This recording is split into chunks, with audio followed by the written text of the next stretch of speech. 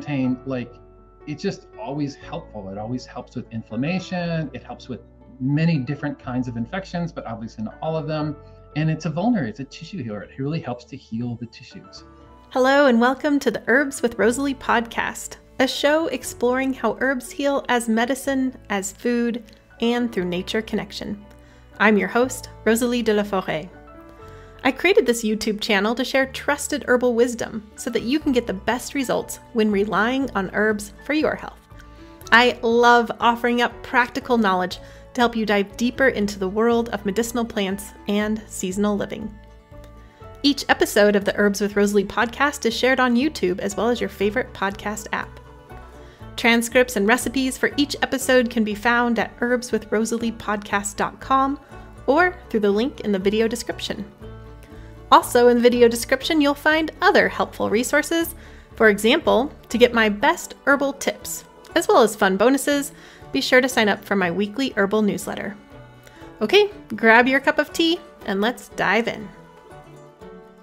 In this conversation, I am joined by my dear friend and fellow herbalist, Jim McDonald. I met Jim over a decade ago at an herbal conference, and I instantly loved his wit, his wisdom, and his often hilarious herbal analogies. Over the following years, I would study with him every chance I got, sometimes even traveling long distances for weekend intensives. Jim is an energetic herbalist who's brilliant at getting to know the plants while also understanding tissue states in very practical ways. If that doesn't make sense to you yet, I think you'll get more of what I mean through this insightful conversation. For those of you who don't yet know Jim, in 1994, Jim McDonald's life changed when he drank tea from a wild plant he harvested from the land he lived upon. Since those first sips of strange tea, his life in the woods and meadows of southeast Michigan has been centered on the plants and ecosystems of that land and how he might share their virtues to restore wellness with those around him. Jim's approach to herbcraft is deeply rooted in the land he lives upon and blends traditional European folk influences with 19th century eclectic and physiomedical vitalism, which he conveys with story, experience, humor, common sense, and lore to his students, clients, random passers-by, and readers of his website, herbcraft.org. He's taught classes throughout North America and is currently alternately writing foundational herbcraft and a Great Lakes herbal and children's herbs books, in addition to articles for journals and other publications. Jim is a community herbalist, a manic wildcrafter, and medicine maker, and has been an ardent student of the most learned teachers of herbcraft, the plants themselves. Welcome so much to the show, Jim. I'm so happy you're here. Hey, that's good to see you. Yeah, likewise. Well, I want to hear how your life was changed with that sip of tea that you took one day a couple years ago. It was a few years ago, yeah. It's a funny story about that. It was burdock, right? And I had a little trowel, maybe about that long, and I was like, oh, I read in my herb book about how good burdock was, and I started digging, and I started digging, and I started digging and digging and digging, and then all of a sudden, it was like that deep, and the roots still that big around and going down, and I'm like, oh my gosh, there was a lot of soil displacement in that, and I took it inside, and I washed off the rest of the dirt, and I chopped it up, and I put it into tea and steeped it for, until it was not too hot to drink. And then I was like,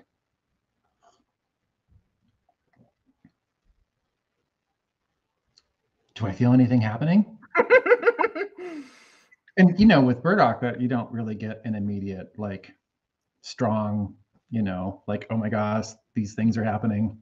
I knew that it was supposed to be really good for me in all kinds of different ways. And now retrospectively, I think all the stuff that's happened ever since then is what happened from that one cup of tea.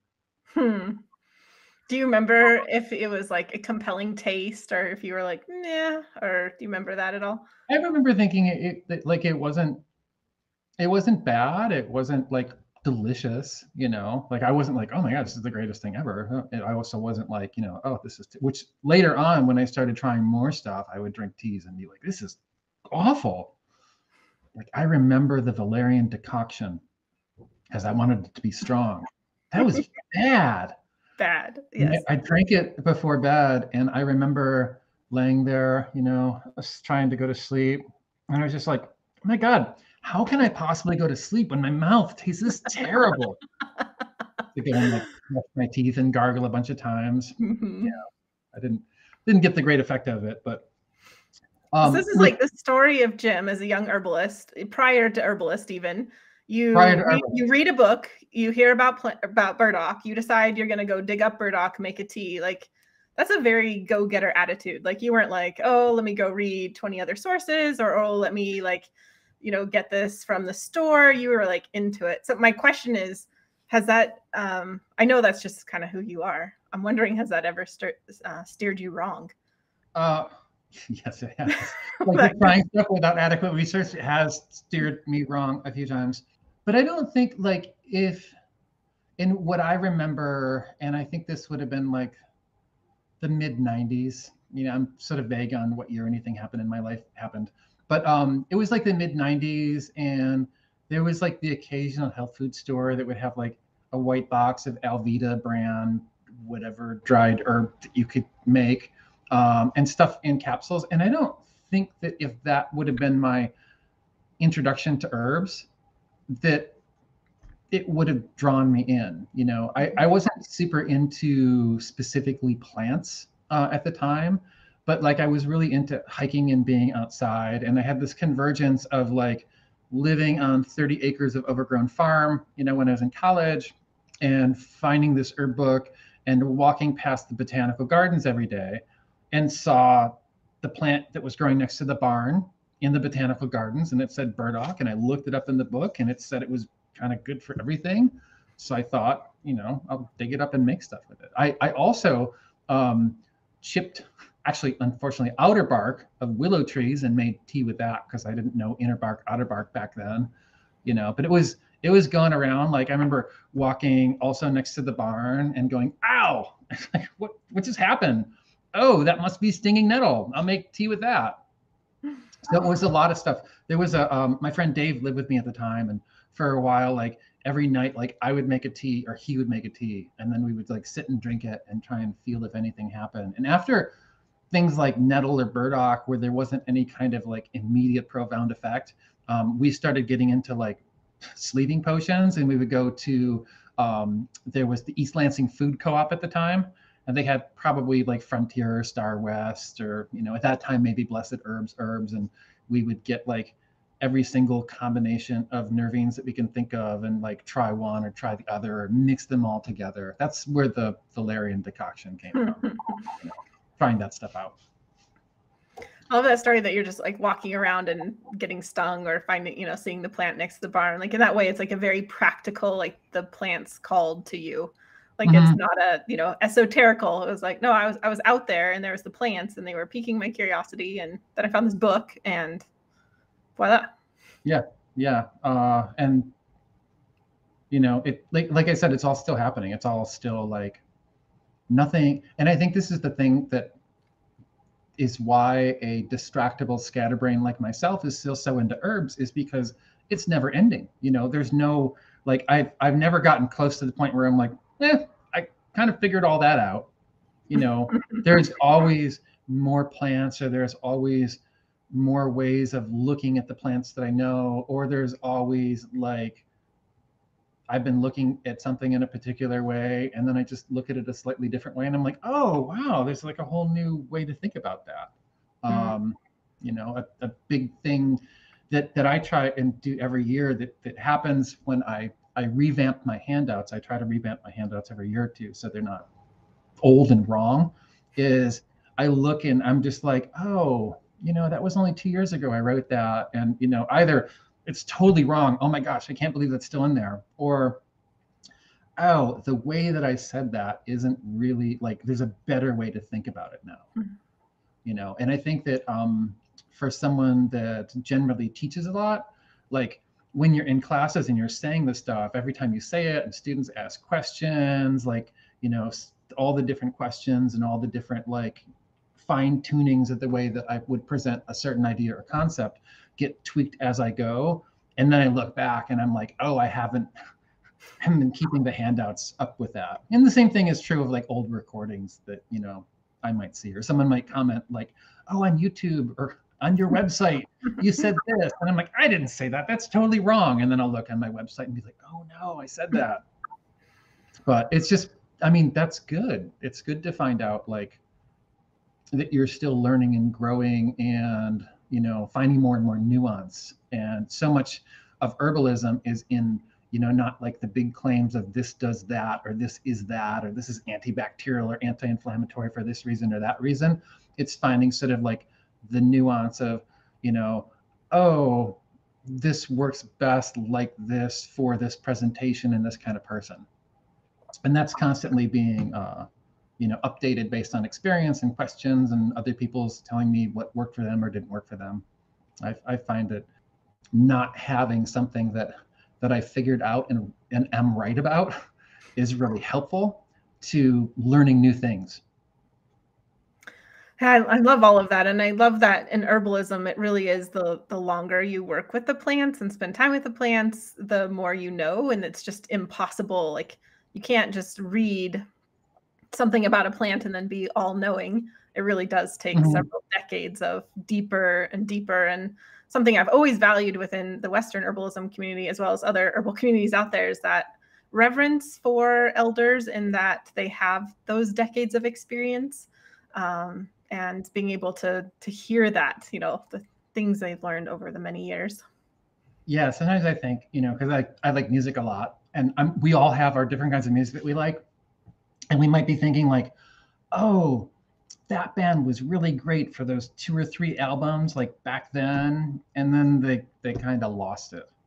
And you know, that doesn't really happen in herbalism. No one's like, you know, like, oh, you know, back in 2002 and 2003, Jim did some really good classes and then he kind of like lost it. I don't know what happened. He doesn't have it anymore. I don't want to go to his new classes. They're not so good. I wish he would do his old classes again. Maybe he could do like a tour where he does his old classes instead of his old stuff. So yeah. I'm happy that's happening, right? It's my retirement plan to just keep knowing things and hoping that people want to hear. That's a great analogy. I can see how that might happen to the music you like, but that doesn't happen to Tori. Put that out there. All right, and we're going to move on. So Jim finds a book, he finds plants, he works with herbs more and more. And we're going to talk about plantain today, which is a plant that you kind of like and you've kind of thought about before. I like plantain immensely. I think it's like one of the plants that I use the most. And it's a great example of a plant that's often taught as like a beginner plant, which is kind of a weird concept to think that there's like a beginner plant and an advanced plant, you know? And the reason people say that is because it's really benign, it's really safe, you know?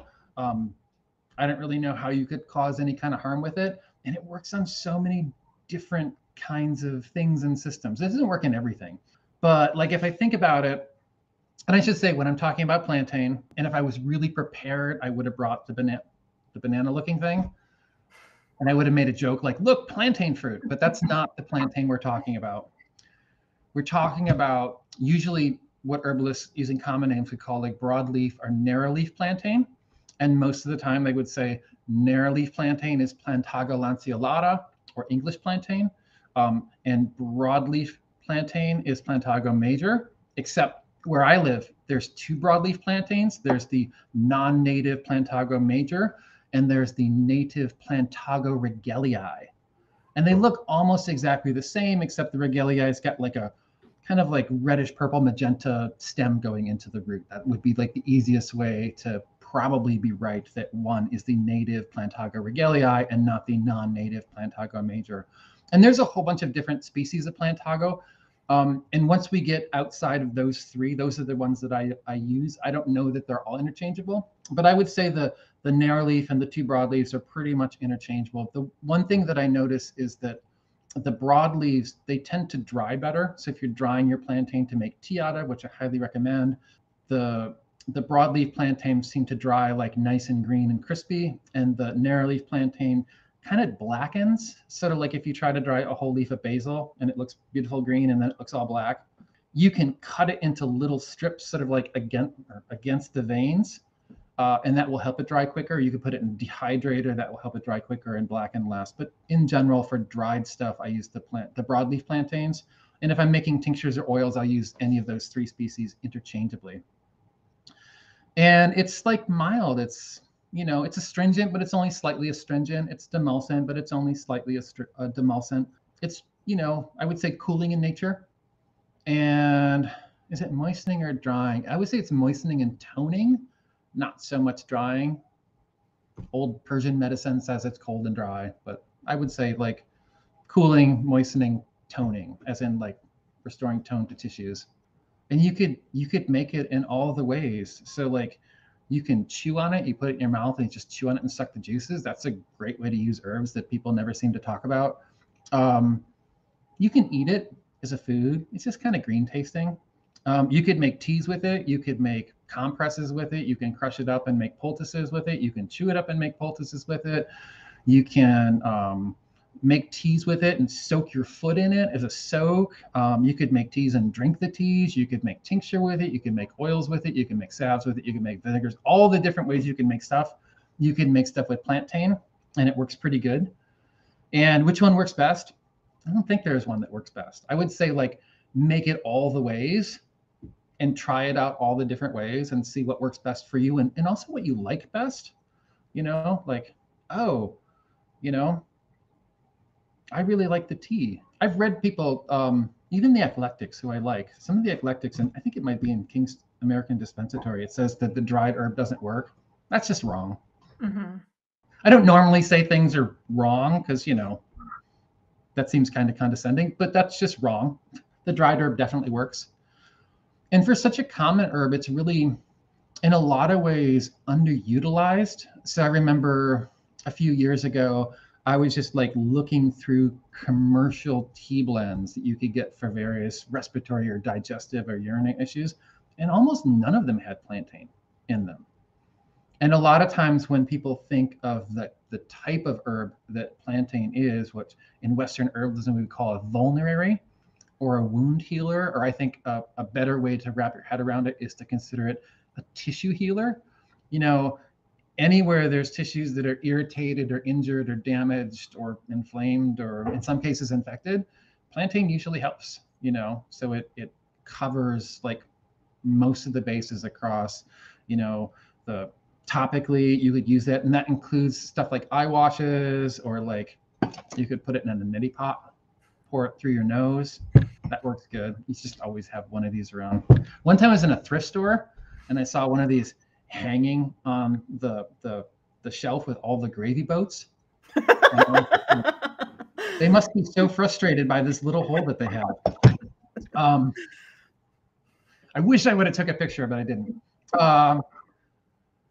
You can use it for topical issues. It's really great for a lot of upper and lower respiratory issues. It's great for digestive issues. It's great for urinary issues. It's got anti-inflammatory and antimicrobial properties, so it's good for different applications of immune system issues.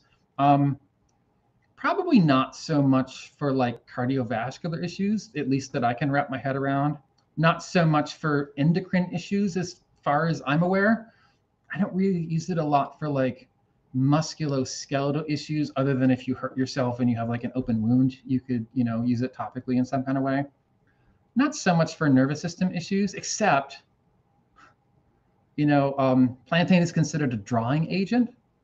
And I have occasionally kind of esoterically, non-tangentially said, like, if you got stuff in you that's causing you mental or emotional turmoil, one of the things you can do is like use plantain to help to sort of like draw it out of you, chew on it, carry some on your body, rub some tinctures on your wrist or over your heart or on your third eye, or maybe your third eye is here, could be there.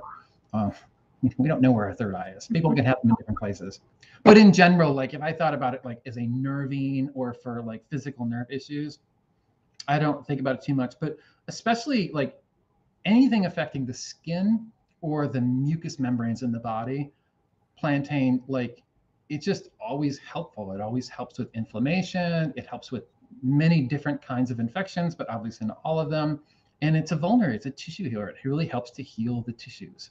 And it can be used for simple things like mosquito bites or bee stings, or it can be used as a part of like a more nuanced formula for like something that we would consider like super complex, like leaky gut syndrome, you know, or like hyperpermeable gut tissue. We might say it that way too.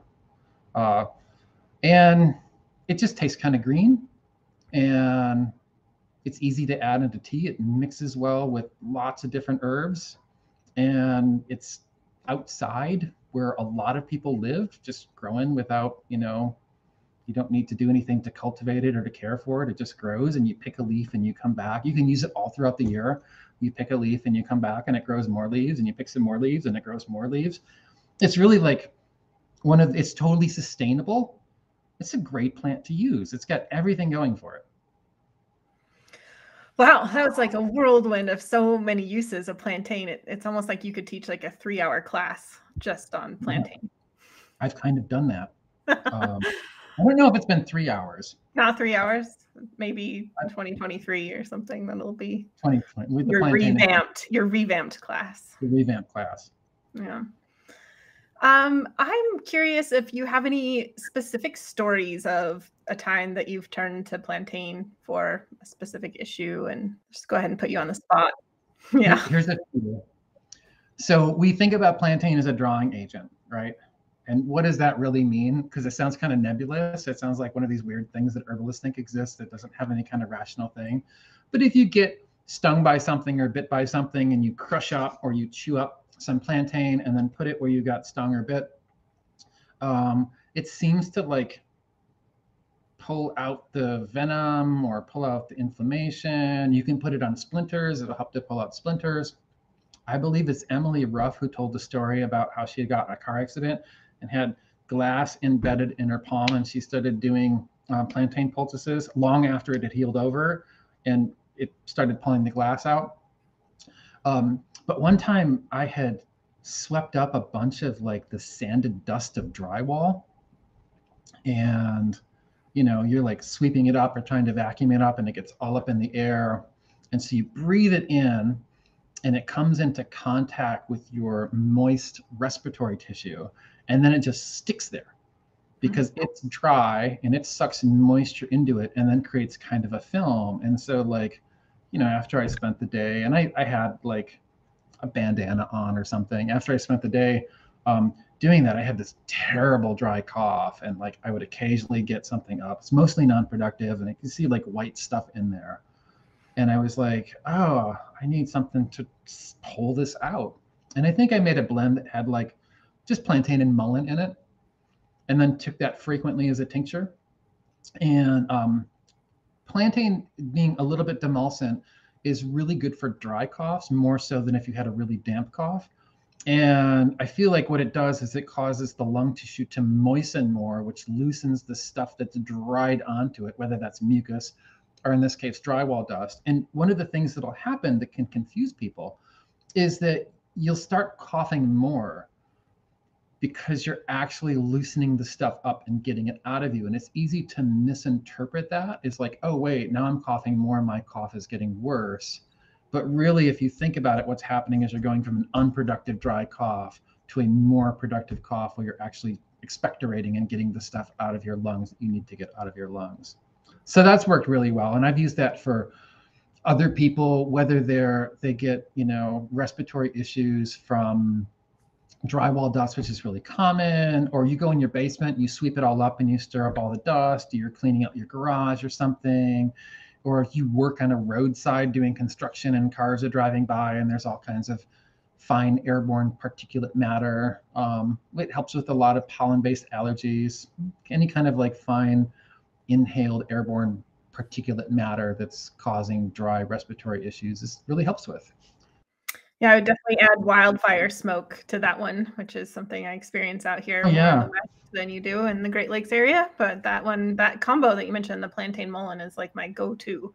I often add a couple other things to it for taste too, but that is an amazing combination for when you're just, you know, weeks and weeks of breathing in that smoke. It's a nice way to protect the lungs and get some relief. Yeah, and it's so simple, you know. They're like common, incredibly sustainable stuff. And, you know, I think sometimes, you know, when I talked about plantain, people think about it as a beginner's herb. They're like, oh, it's a beginner's herb. And because it's a beginner's herb, you use it for simple stuff, which is true. But like, usually a lot of the causative factors of more complex things are kind of simple. So another plantain mullein story, and this was like plantain mullein marshmallow as a tea. I was like a little baby herbalist.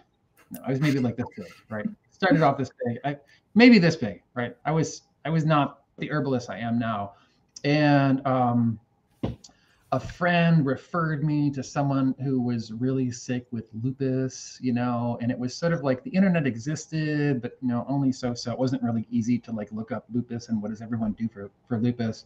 And I just knew some vague stuff about it. And I got to the person's house because I lived in an apartment. I was doing like house calls and all that at the time.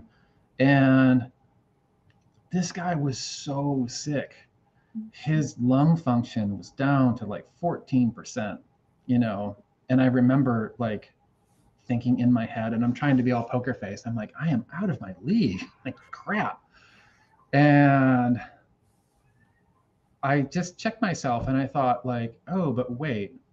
And there's this saying that came into my head at that moment that I've kept in my mind all the time, which is just because you can't do everything doesn't mean you can't do anything. And I'm like, what's going on here? He has an inflammatory autoimmune disease, and his lung tissue has been inflamed for a really long time, and heat dries out fluids. And he's having a hard time breathing because his lungs are inflamed and super really dry. And without thinking, I'm going to do the thing that cures his lupus, which is a little bit grandiose. I don't even think like that now, but I was like, you know, what makes sense to do here? And I was like, well, if we made a tea out of like mullein and plantain and marshmallow, and he drank that, that's a good respiratory demulcent. And within days, it made a huge difference. You know, he went from not being able to like walk to his mailbox because his respiration was so inhibited by how inflamed and dry and tight his lungs were, to being able to get up and move around a lot more effectively. And he used that for a period of time. And then it was sort of like that sort of gateway into like, oh, wow, this really simple thing that I did has helped more than, you know, anything else that I've tried or anything else that anyone has offered me. What else could I be doing? So it's like plantain is simple for simple things, and it's simple for complex things because complex things always have some simple factors that we can look at and, you know, recognize a pattern and say, what can I do to fix that pattern? I love that story because even though you're like baby herbalist there, yeah, thought that you like what is so brilliant about your teachings, and something that I've just loved learning from you again and again and again is that it wasn't that plantain is for lupus. It's that you thought about it critically and thought about tissue state and thought about things energetically, which to me is the most exciting and fun thing when we're thinking about matching herbs to people, is really looking at those energetic things rather than like mixing and matching herbs for XYZ problem, like a, you know, herbs for fibromyalgia or herbs for back pain. It really is thinking about that. And I just, you know, for if listeners out there have not yet studied with Jim, that really is the thing that he has honed and presents. And it is like a, just for me, like I didn't grow up thinking about that. I mean, I grew up thinking about like, you have a headache, take this pill. You have this problem, you take this pill.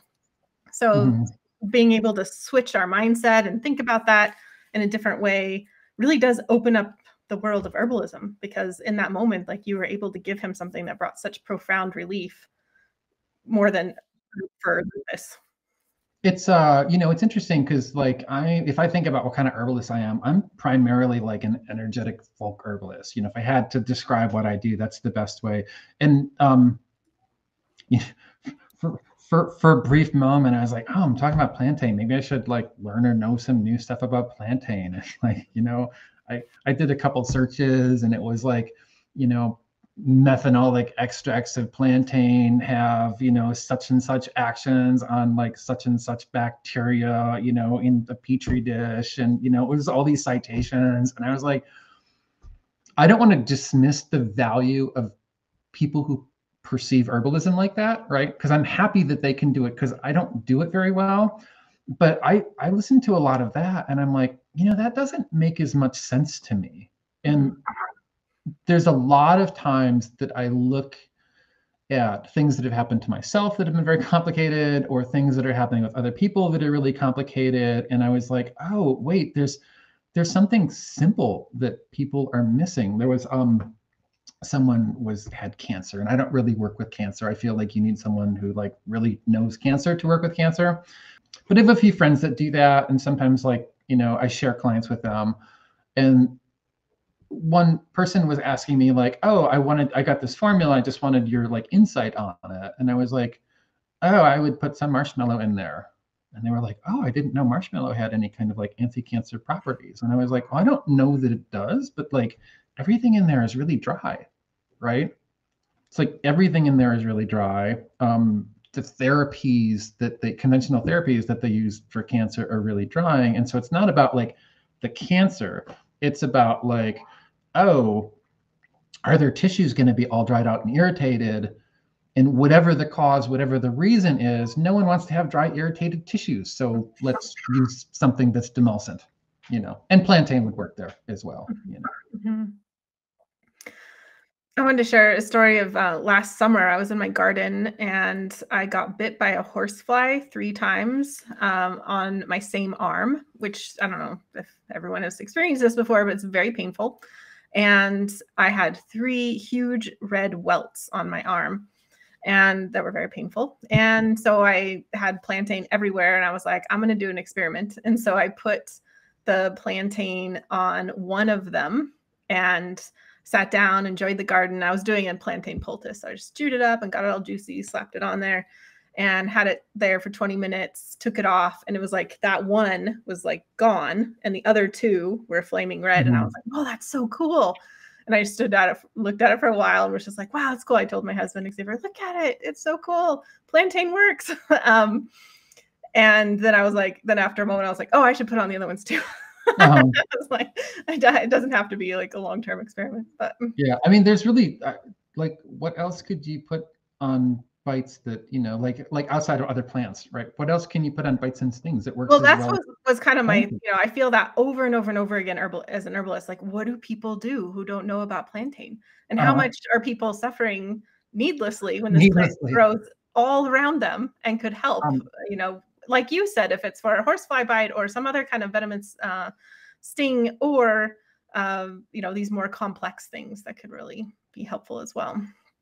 I want to figure out like all the different kinds of stings. And so like spider bites, although a lot of things people say are spider bites aren't spider bites. They're like little localized MRSA infections, right? So a lot of people think like, oh my gosh, I was sleeping and a spider came and crawled into my bed and bit me. Probably not. But sometimes spiders do bite you. Mosquito bites, horsefly bites. It's only so-so on chiggers, like chigger bites. Chigger bites are, oh God, they're horrible. It won't prevent Lyme disease, but it's a good idea to use like after a tick bite. You take the tick bite off and put some plantain on there and maybe wet it with some echinacea tincture. If you need to increase the anti-inflammatory or antihistamine action, you can add a little bit of ragweed tincture, or a little bit of peach leaf tincture along with the plantain, and that can work good. There's a lot of help. But a friend of mine once was down in Florida, and they're like, I got stung by a stingray. And I was like, oh, can you find some plantain? It's like, I don't know if it grows around here. And I was like, don't do anything until you can find some plantain. And they're like, why wouldn't I do anything until I can find some plantain if I don't see any plantain around here? I'm like, because I want to know if plantain works for stingray stings. Something tells me that they maybe weren't as dedicated to figuring this out as you were. If it were me, I would have been like, I will suffer with this until I find plantain. Maybe not. And we don't have scorpions here, so I haven't tried it for scorpion stings. But audience, please try it out. Please write in with your sting stories. Your plantain testimonials are always welcome. Well, for those of you who would like even more about plantain, Jim has shared a handout with us, and you can download your free plantain handout when you visit the show notes at herbswithrosaleepodcast.com. Just recently updated. Recently updated, recently revamped. Yeah, I thought I'm going to send you something. I was like, oh, I got to look over this, make sure it's still good. Well, do we leave out anything about plantain? Is there anything you'd like to make sure we cover? I think that one of the things that plantain really excels at, it works great as a chew. So you just like grab some leaves, you give it a couple chews, and you stick it in your cheek. And that works good for all kinds of ulcerations. It works good for like canker sores or stomatitis. You know, it can work for cold sores on your lips if you sort of like chew it and then drool out over where the cold sore is at. It works good for like sore and swollen throats and sore tonsils, uvular prolapse or swelling, which is a thing that happens. And you can, I think that it, like chewed plantain works all the way up to the lower esophageal sphincter. And what's so nice about it is that if you make tea of it and you drink it, and then eventually you run out of tea and you're not drinking it, or you take the tincture and then you can take the tincture again and again. But if you just keep plantain like as a chew in your cheek every single time, it's constantly infusing your saliva, and every single time that you swallow, those tissues are being bathed with like plantain virtues. It's just a great way to use herbs. I think that chewing herbs is like highly underappreciated. And if you look in most of the herbal preparations book, you know, they don't have a section of like, these herbs make great chews. And so I would encourage using plantain like that. Really easy to do, very accessible, throughout most of the year when it's green and lush. It kind of sounds like another handout we could use from you, or a class. You know, it's like the world of herbal chews. Stuff I've chewed. Because I know you practice what you preach. I've seen you walk around chewing all sorts of plants all the time. So you may be one of the most experienced herbalists out there when it comes to herbal chews. So I was teaching a walk on plantain, and I said, you can chew it up, which is for a poultice, and that's sort of what I prefer. I think it works a little bit better. But if you don't want to chew it, you can just like crush it up in your hands until it's juicy. And a student in the class is like, is there a time that you would prefer to crush it up rather than chew it up? And I was like, if you just got stung and the plantain that's growing is by a fire hydrant in a place where a lot of people walk their dogs, you probably just want to crush that up. Good call. Pour some water over it beforehand, right? That would be a good example of when you would want to like not chew if you chew the plantain and you're like, this is kind of acidic and a little bit salty. Just stop thinking about it and be like, done is done. I'm just gonna poultice it on there. But the next leaf. It's sterile. Yeah. Well, thanks for sharing all this wisdom about plantain with us. And I am sure that there are many people wondering about how they could learn more with you. And I'm curious, what projects you have going on? What classes are you teaching soon?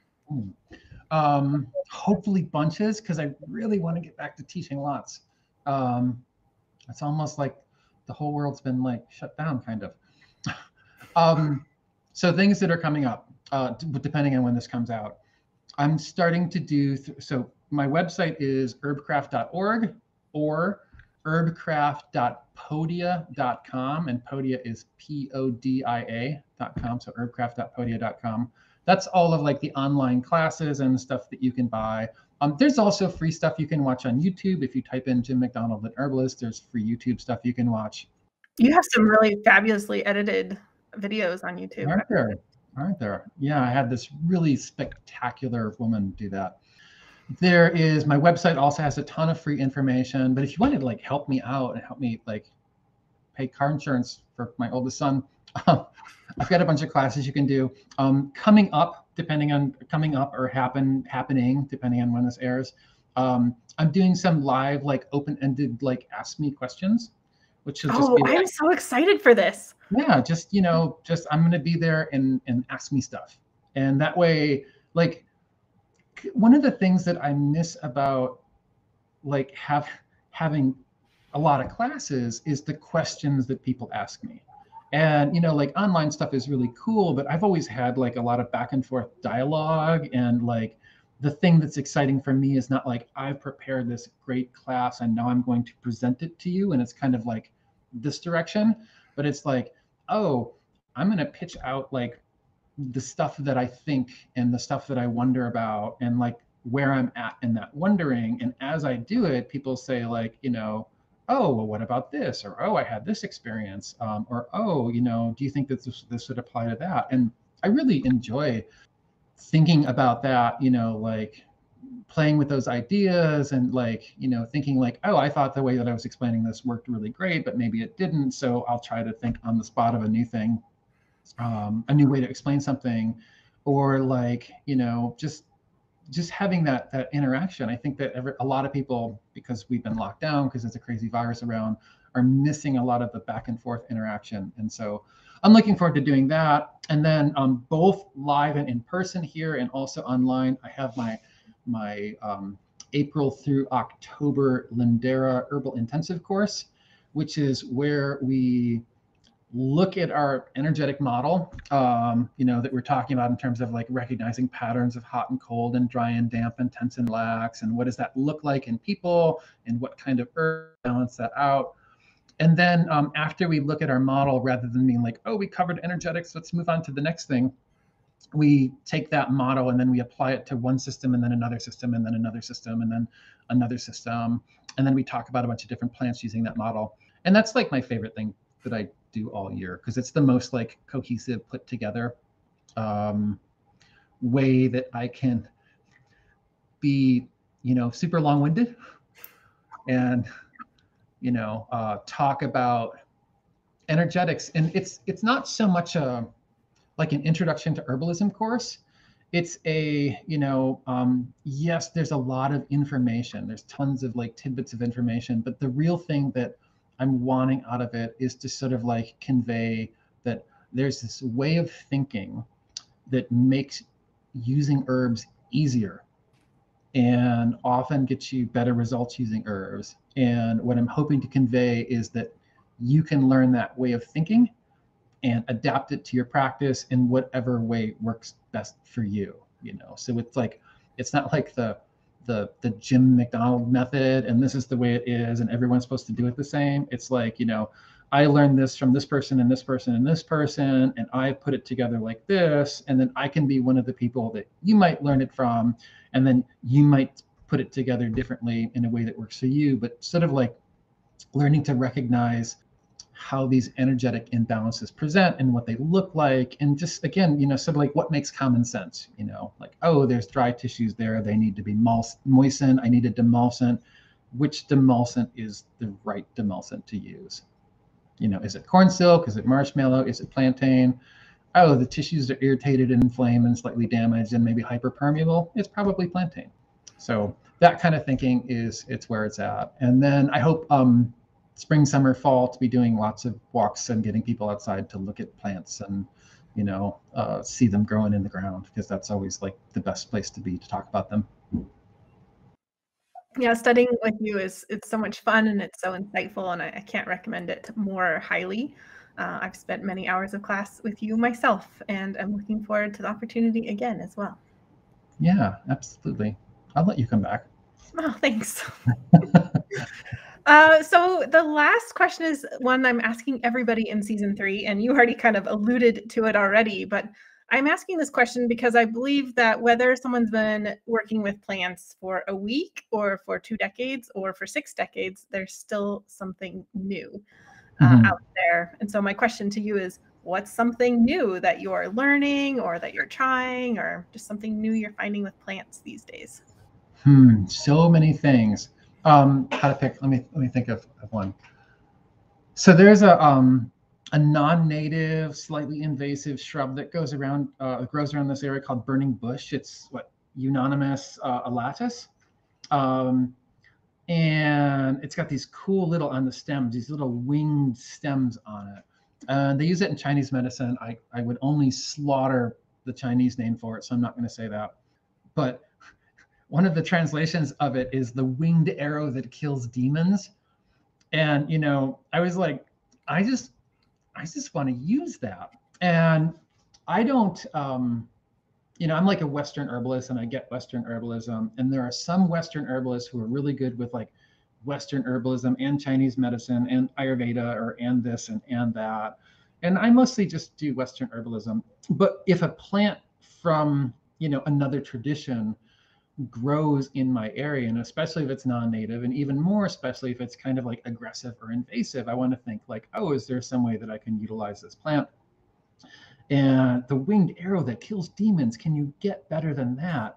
And what that relates to is this concept in Chinese medicine called gu syndrome, where like they said, like basically like you have a kind of sickness that's sort of like a demonic possession related to some kind of like parasite or infection.